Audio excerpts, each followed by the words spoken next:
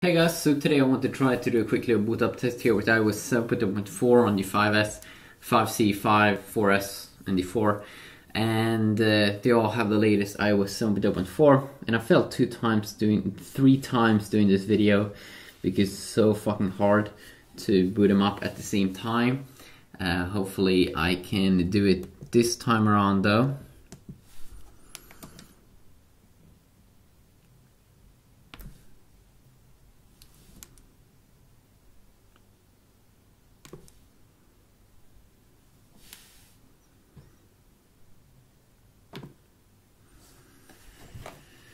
You can see here how quick the iPhone 4 boots down.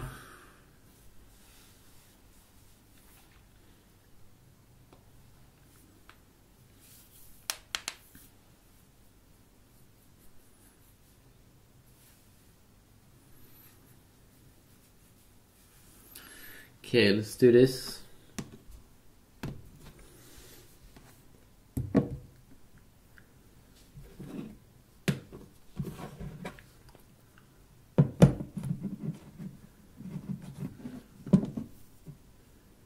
Let's go.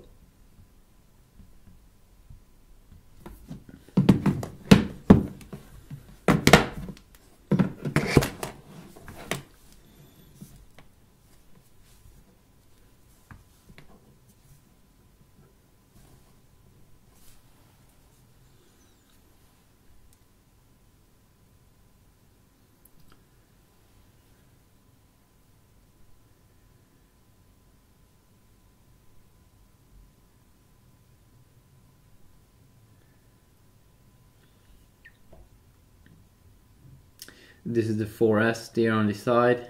Now he's waiting for the iPhone 4. There you go, exactly when those screens start to close down here.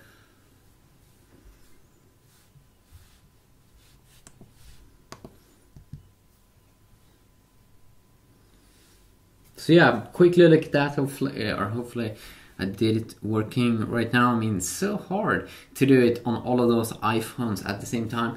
I also did a quick little benchmark video, which you can definitely check out if you want to see the score that I kind of got when I was trying out those speed.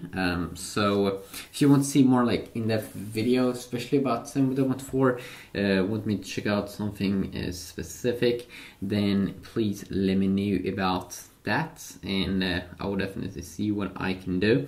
I mean, when we do this test, I mean the 5C and the iPhone 5 should have kind of like the same internals, but they do get a little bit of a different benchmark score results, which I found a little bit funny, because how can it get that? Is that just random, or is it that it's a little bit better on one of those devices? That's a pretty darn good question. So yeah, quick little video.